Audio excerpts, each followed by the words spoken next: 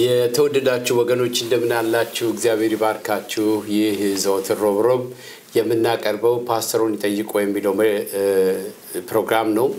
በዚህ ፕሮግራም ላይ ፓስተር ወሰንና እኔ እናገለግላችኋለን ከሁሉም በላይ መንፈስ ቅዱስ በእኛ ውስጥ ሆኖ ያገለግላችኋል እግዚአብሔር የተመሰገነ ይሁን በዛሬ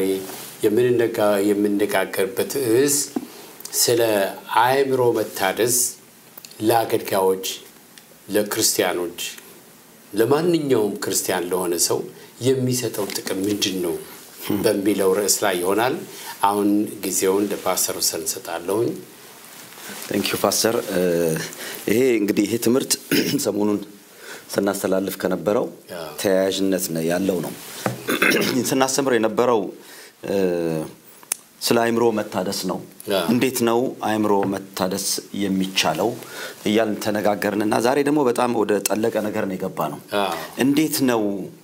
የአእምሮ መታደስ ለክርስቲያናዊ ህይወት ለአንድ ለክርስቲያን ህይወት ለመንፈሳዊ እድገቱ ምን ይጠቅማዋል ብለን ነው ያልነው እንግዲህ በአእምሮ መታደስ ብለን ስንል በእግዚአብሔር ቃል ክርስቶስን የመምሰልን ህይወት ለመላመድ የነፍስ ክፍላችን ላይ የምንሰራው ሂደት ነው ያንድ ቀን ጉዳይ ሳይሆን ሁሉ ጊዜ እግዚአብሔርን ቃል ያጠናን ያንን ቃል በመኖር እየተገበረን ስንኖር አእምሮአችን እየታደሰ ይመጣል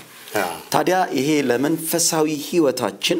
ምንድነው የሚጠቅመው እድገት ብለን ስንል በመጀመሪያ ይሄ መንፈሳዊ እድገት ብለን ስንል ምን ማለት ነው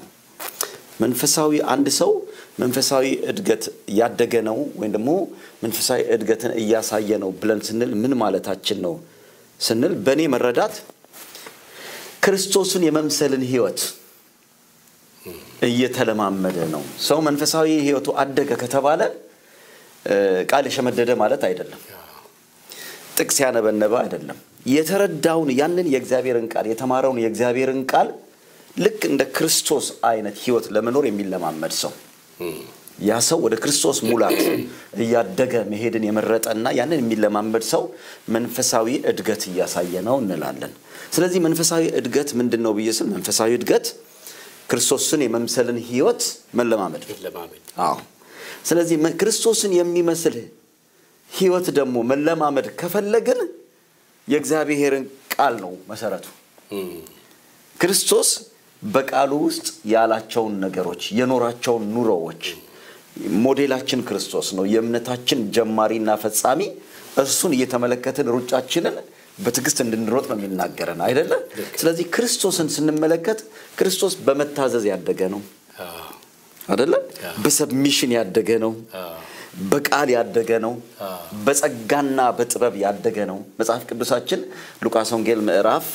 2 ቁጥር 51 እና 52 ላይ ኢየሱስ ክርስቶስም በጥበብና በቁመት በእውቀትም በሰውና በእግዚአብሔር ፊት ያድግ ነበር ይላል አይደለ እንዴ እና እሱ ልክ ማደግን ለኛ ምሳሌ ሆኖ ነው ጎሎት አይደለም አንሶትም አይደለም ጸጋም አንሶት አይደለም ጥበብም አንሶት አይደለም በመንደር ላይ ግን በሚኖርበት ኑሮ ለኛ ሮል ሞዴል ሊሆን ምሳሌ ሊሆነን በዛ ውስጥ አልፏል እንግዲህ እንኪያስ ክርስቶስ እንዲህ ካለፈ እንዲህ ከሆነ ከኛ ደግሞ መንፈሳዊ እድገት ኤክስፔክትድ ነው የሚጠበቅ ነገር ነው ልመና አይደለም እንጠበቃለን ፓስተር አሁን አራት ልጆች አሉ የተባረኩ የልጅ ልጆችን አይተሃል እኔ ደግሞ ካንተ እየተከተልኩኝ አራት ልጆች አሉኝ በልጆቻችን ደስ የሚለን ነገር ማደጋቸው ደስ አይለንም በጣም ደስ ይለናል አይደለ ኤክስፔክት እናደርጋለን እንዲያድጉ ግን የኛ ኤፈርት አለበት የነሱም ደግሞ ኤፈርት አለበት እድገት ከተፈጠረን ኤክስፔክትድ የሚጠበቅ ነገር ነው እኛ ደግሞ ሁለተኛ ቆሮንቶስ 5 ላይ ማንም በክርስቶስ ቢሆን አዲስ ፍጥረት ነው አሮጌው ነገር ሁሉ አልፏል እነሆ ሁሉም አዲስ ሆኗል አዲሱ ሰው በክርስቶስ የተፈጠረው የመንፈስ ክፍላችን ሲሆን የነፍስ ክፍላችን ደግሞ እለት ተለት ያ ሪኒው የሆነ እየታደሰ የሚታደሰው በእግዚአብሔር ቃል ነው ለምን ይጠቅማል ይሄ ክርስቶስን የመሰለ ህይወት ለመኖር ይጠቅማል አዎ እግዚአብሔር ቃል እንደሚናገረው ጢሞቴዎስ ላይ አንተ ግን እግዚአብሔርን ለመምሰል ራስህን አስለምድ አሜን ማስለምድ ማለት ሁሉ ነገር ይለመዳል አዎ ነገር ግን በቀላሉ አይደለም የሚለመደው ለምሳሌ አሁን ጣጣት የተነሳ ኤክሰርሳይዝ ለማድረግ ከፈለክ ራስህን ማስለምድ አለብህ ከእንቅልፍ መነሳት ወደዛ ወደ ኤክሰርሳይዝ ቦታ መሄድ ምን ማለት ሁሉ ከባድ ነው አዎ ግን ቢሆንም አንተ ራስህን ካስለመድክና በተወሰነ ጊዜ ድረስ ኤፈርት ካደረክ ከዛ በኋላ አውቶማቲክ ይሆናል አሁን ለምሳሌ ጧት እየተነሱ መጸለይ እንበል እንግዲህ በጣም ለክርስቲያን በጣም ከባድ ነገር ነው እና እኔ ጸሎት ራሴን ያስተማርኩት አላርም ክሎክ አድርጋለሁ በተወሰነ ሰዓት እንዲደውል እና ያ ሰዓት ሲደውል በደንብ በየነሳለሁ አንዳንዴ ዘግቼው ተመልሼ ተኛለሁ ራቅ አድርጌ አደርገዋለሁ ለዛ የተነሳው ስልስል ከተወሰነ ጊዜ በኋላ አላርም ክሎክ ማያስፈልገኝም ነቅቼ ቁጭ እላለሁ ምክንያቱም ራሴን አስለመድኩኝ እና ራስን ማስለመድ ጌታን ለመምሰል ዋጋ ቢያስከፍልም በጣም አስፈላጊ ነው ግን በተለይ ብዙ ክርስቲያኖች ኢቭን አገልጋዮች እንኳን ዲሲቭድ የሆኑበት የተሳሳቱበት የተሞኙበት ነገር ቢኖር ምንድነው እግዚአብሔርን መምሰል እየፈለጉ ባፋቸው ይናገራሉ ሰዎችን ያስተምራሉ ግን ህይወታቸው ጋር ጠጋ ብሎ ሲታይ ምንም እዛው ውስጥ የሉም አጥቷሽላሉ ይዋሻሉ አትስረቅ ይላሉ ይሰርቃሉ አትሳደብ ይላሉ ይሳደባሉ አትማ ይላሉ ያማሉ እነዚህ ሁሉ ኃጢያቶችን የማይመስላቸው ከትንሽ ጊዜ በኋላ ሰው የተለማመደው ነገር ምን ይሆናል መሰለን እንደ ኖርም ይሆናል አሁን ለምሳሌ ብዙ ጊዜ ተከመው ምንድነው መኪና ለመንዳት መጀመሪያ ስንጀምር በጣም በጥንቃቄ ነበር የተማርነው ሞተሩን ስናስነሳ ፍሬኑን ስንይዝ ማርሽ ስንቀይር ግራ ቀኝ አይተን ስንዞር ምን ስንል በጣም በቃ ተጨንቀን እንዳንሳሳት ብለን ነው ተልምን አንድ ጊዜ ከለበደው በኋላ ግን እንዴት ሞተሩን እንዳስነሳንም ማርሽ እንዴት እንደቀየርንም ምንም ትዝ አይለንም እና እየበላን እየጠጣን ከሰው ጋር ያወራን ምን በቃ ኖርማል ሆኖ መብራት ሲኖር እንቆማለን ግሪን ሲሆን እንሄዳለን ትዝም አይለን አንኮንሺየስሊ እናረከው ዝም አይለን አይ ልክ the same way አሁንም ሰዎች በእንደዚህ በድሮ ዘይቤና በድሮ አናኖራችን ስንኖር ዋሽተን ምንም አይመስለንም ለምሳሌ አርፍጄ ስመጣ ከአንተ ጋር ቀጠሮ አድርጌ አርፍጄ መጣል ስመጣ አንተ እንዳትቀየመኝ ምን ሆነ ነው እንዳረፈድክ ስትለኝ ትራፊክ እኮ በቃ መንገዱ እንደው ተያይዞ ምናምን ትላለህ ይሄ ነገር አሁን ሁሉ ጊዜ ተጠቀምበታለህ በኋላ ግን ኃጢያት መሆኑንም አታውቅም just norm ዋው ግን ወይም ገዛለው ትራፊኩ በቃ አንተ ብሎ መኪናው እንደዚህ ብሎ መንገድ ጠፍቶብኝ የሆነ የተለያየ ነገር ያደረክ ዘመንህን በሙሉ በእነሱ ስለምትጠቀም ልክ ያ መኪና ስትነዳ ትዝ ሳይልህ እንደምታያድርገው ኃጢያት መሆኑን ሳታስብ በዚሁ ትሄዳለህ አሁን አእምሮ መታደስ ሲመጣ እነዚህ ዘይቤ ብለ ያስካቸው ነገሮች ሁሉ በእግዚአብሔር ቃል ተፈትናቸዋለህ እመጣለሁ ብሎ መቀረት በእኛ አሁን ምንም እንትን የለውም አሁን ብዙ ጊዜ ሰዎችን ስመለከት ይሄን አደርጋለሁ እመጣለሁ ምናምን ይሉና አይመጡም ረሳውት ይሉሃል ወይም ደግሞ አልተመቸኝም ብሎ የሆነ ውሸት ይነግሩሃል ይሄ ኃጢያት አይመስላቸውም እና እንዲህ አይነቱ ነገር ለውጠን እውነተኛ ክርስቶስን እየመሰልን እንድንሄድ የሚረዳን አእምሮአችን ሲታደስና እንደ ቃሉ መኖር ስንጀምር ቃሉን ፕራክቲስ ማድረግ ስንጀምር እግዚአብሔርን ለመምሰል አስለምድ የሚለው ቃል እዛ ላይ ነው የሚመጣው ጊዜ ይፈልጋል ጭካኔ ይፈልጋል ውስጥ እኔ ቆረጥክ ሰው መሆን አለብህ ለመለወጥ ምክንያቱም መጥቼ እውነቱን በነገር ልትቀየም ትችላለህ ግን እውነቱን ተናግሬ አእምሮዬ ታድሶ ቢቀር ይሻላል የሚለው ምርጫ ካልመረጥኩ በስተቀር ሁሉ ጊዜ በቃ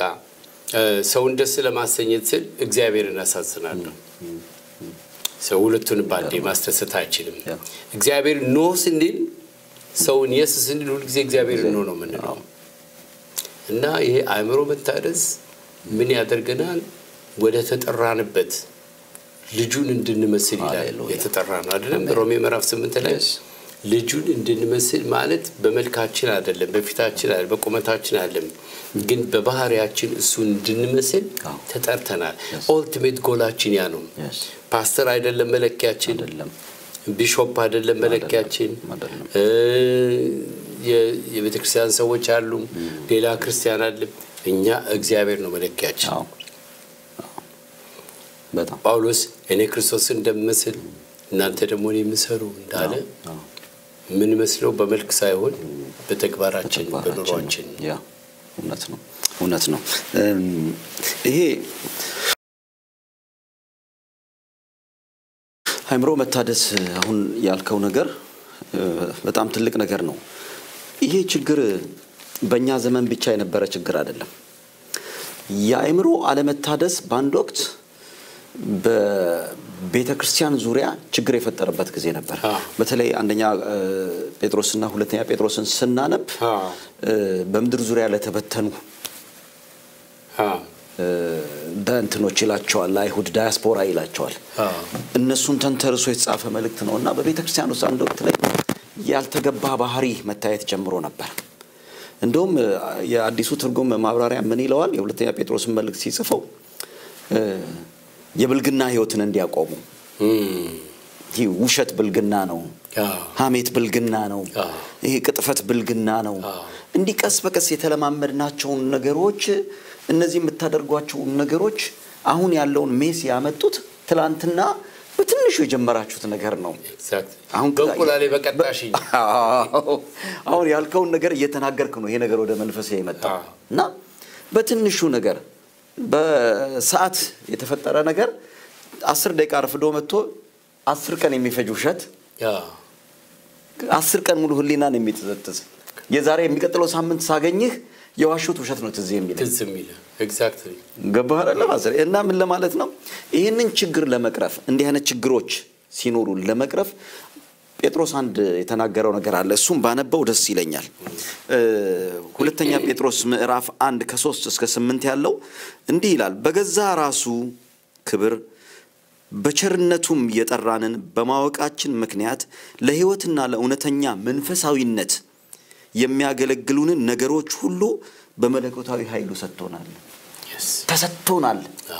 መንፈሳዊ ህይወትን እንድንኖር የሚጠቅሙ ነገሮች በሙሉ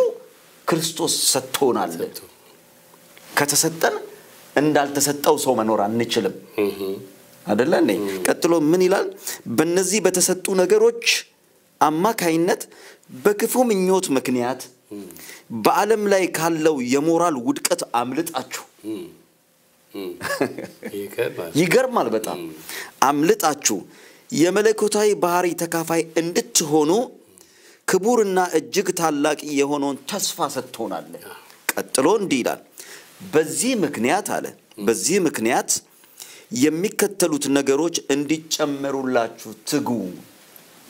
ከዚህ ቀጥሎ ያሉት ነገሮች እንዲጨመሩላችሁ ሊነግራቸው ነው እነዚህም በእምነት ላይ እድገትን በእምነት ህይወታችሁ ማደግ አለባችሁ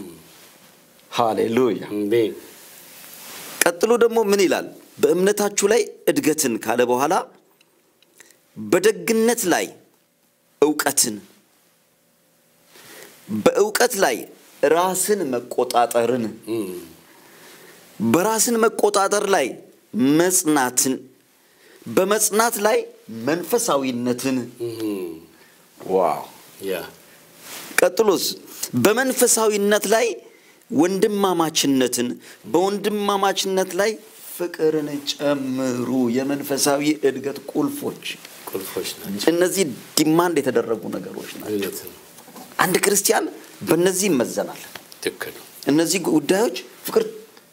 በቃ ባለፈው ስትነግረን በዓለም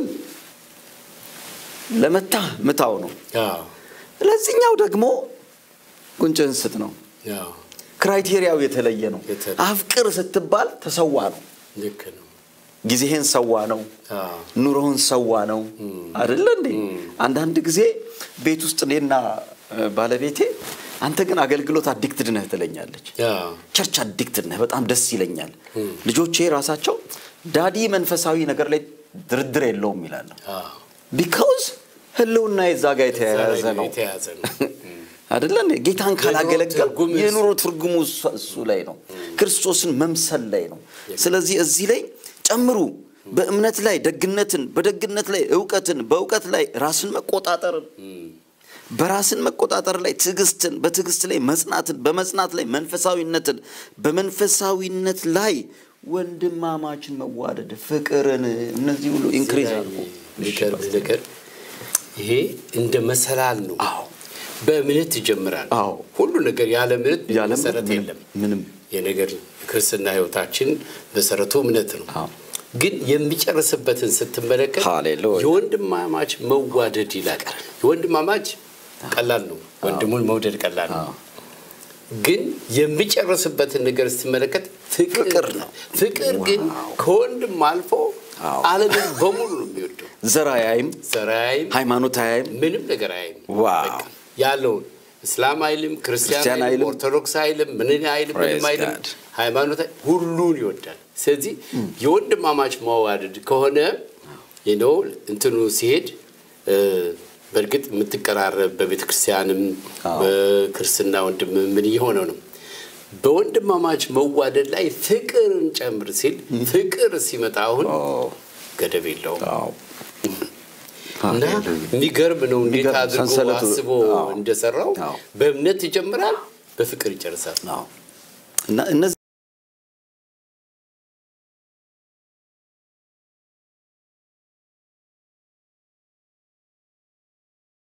ዚን ካደረጋችሁ ከገባችሁበት ሜስ ተወጣላችሁ ነው የሚላችሁ አሁን ያለው ውድቀት ማሻሪያው መድኃኒቱ እነዚህን ስትለማመዱ ነው ምን ለማመድ አለባችሁ መንፈሳዊነት የሚባል ነገር አለ ክርስቶስን የመምሰልን ህይወት ተለማመዱ እነዚህ ሁሉ በክርስቶስ ዘንድ የእምነት ህይወት አለ የመጽናት ህይወት አለ ደግነት አለ ዕውቀት አለ ክርስቶስ ዘንድ ክርስቶስን እየመሰለ ምንኖር ከሆነ መጨረሻው እንዳልከው ፍቅር ነው ይሄው ሌላ ወንዜ ላይ የምንመለከተው ምንድነው መሰለህ ጌታ ለምንሰል ትልቁ ነገር የሚያስፈልገው እግዚአብሔር ማንነቱን ማወቅና አንድ ነገር ለማወቅ ለመምሰል መጀመሪያ ምን እንደሆነ ማወቅ ያስፈልጋል አይደለም አሁን እዚህ ላይ ሮሜ ምዕራፍ 12 ላይ ሲናገር የእግዚአብሔር ፈቃድ በጎና ደስ የሚያሰኝ ፍጹም የሆነው ነገር ምን እንደሆነ ፈትናችሁ ታውቁ ዘንድ በልባችሁ መታደስ ተለወጡ እንጂ ይሄን ዓለም አትምሰሉ ይላል እንግዲህ እግዚአብሔርን ታውቁ ዘንድ ፈቃዱንም ታውቁ ዘንድ ታደሱ ይላል አእምሮአችሁን ለውጡ ይላል እና ብዙ ጊዜ እግዚአብሔርን ማወቅ እንፈልጋለን እግዚአብሔርን ካላወቅነው እሱ መምሰል አንችልም ማታውቀውን ሰው አትመስለው ነገር ግን ለማወቅ መጀመሪያ አእምሮ መታደስ አለበት አእምሮአችን ከታደሰ በኋላ ነው ጌታን ማወቅ የምንችለው እና እግዚአብሔርን ማወቅ በጣም አስፈላጊ ነገር ነው አሜን አሜን ያ የሚሆነው ግን አእምሮ ሲታደስ yes ስለዚህ እንዳልኩ ብዙ ክርስቲያኖች የኢንተግሪቲ ችግር አላቸው ኢንተግሪቲ ችግር አላቸው ይሄም እግዚአብሔርን ቃል የኔ ነው ብሎ ካለመውሰድ እንደገና ደግሞ በእግዚአብሔር ቃል ለመኖር ጥረት ካለማድረግ የተነሳ የሚናገሩትን አይኖሩበትም እና እኛ አሁን የሚያስፈልገን ምንድነው መሰለን እኛ የሚያስፈልገን የምንናገረውን ሆነን መገኘት አለብን አሁን ብዙ ጊዜ ሰዎች ወዳሃለው የሚለው ነገር በጣም ርካሽ ነው ያገኘ ሰው ሁሉ ወዳሃለው ይላል ግን የእምነትን ትርጉም የፍቅርን ትርጉም ስትወስደው ቆሮንቶስ 13 ላይ ምን ይላል የራሱን እንኳን አይፈልግም ዋው የራሱን እንኳን ፍቅር ራሱን እንኳን አይፈልግም ራሱን የጣለ ነው ሌሎችን ያስቀደመ ነው ሪሊ ወዳሃለው ሲል ከኔ ይልቅ አስቀድመዋለሁ ይሄንን አስቤ መናገር ይኖርብኛል እና የአይምሮ መታደስ በጣም አስፈላጊ ነገር ነው የእግዚአብሔርን ፈቃድ ማወቅ የእግዚአብሔር ፈቃድ ደግሞ ማወቅ እግዚአብሔር ማንነቱን ስናውቅ እሱን ለመምሰል ቀላል ይሆንልናል ምክንያቱም ሰው እግዚአብሔርን በተለያየ ነገር እያሰበ ሁሉም እንደ በተለያየ መንገድ እያወቀው በተለያየ ነገር እያወቀው እግዚአብሔር እንዲህ ነው እግዚአብሔር እንደዛ ነው እያለ ሁሉም ሰው ይናገራል ግን እግዚአብሔር እኔ ያልኩትንም አይደለም አንተ ያልኩትንም አይደለም ቃሉ የሚለው ነው አሜን አሜን አሜን እግዚአብሔር ማን ነው ቢባል ቃሉ የሚለው ነው እዚህ ቃሉን ካላወቀን እግዚአብሔርን አናውቅም እና ይሄ ስለሆነ ይሄ ዲፕ የሆነ ነገር ነው ሌላ ደግሞ በጣም እንትን የሚለኝ ነገር አለ ስለ አእምሮ መታደስ ማለት ስለ እግዚአብሔር ፈቃድ ጌታ ሆይ የሚለኝ ሁሉ መንግስተ ሰማያት የሚገባ አይደለም አስፈሪ አይደለም በጣም አስደንጋጭ ነገር ነው በጣም ምክንያቱም ጴንጤው እጁን ዘርግቶ ጌታ ሆይ የሚል ነው አይደል እንዴ ሁላችን እንደሱ ነው ምንድነው ነገር ግን ፈቃዱን እናደርጋለን ወይ ካላደረግን ግን ይሄ ቃል ይመለከተናል የመንግስተ ሰማያት ጉዳይ ነው አጠያያቂ ሊሆን ይችላል እዚህ ጀኑዊን የሆንን እውነተኛ የፍቅር ሰዎች ካልሆንን አሁን በብልጠት ከዓለም ይዘን የመጣነው ብልጠት ስቲል በእግዚአብሔር ቤት ውስጥ እየተጠቀምን ነው የዓለምን ሲስተም ስቲል አሁንም በእግዚአብሔር ቤት እየሰራ ነው ነገር ግን ዓለምን የሚወድ እግዚአብሔርን አይወድም በዓለም የሚኖር በእግዚአብሔር ውስጥ መኖር አይችልም እና ይሄንን የሚያስጥለን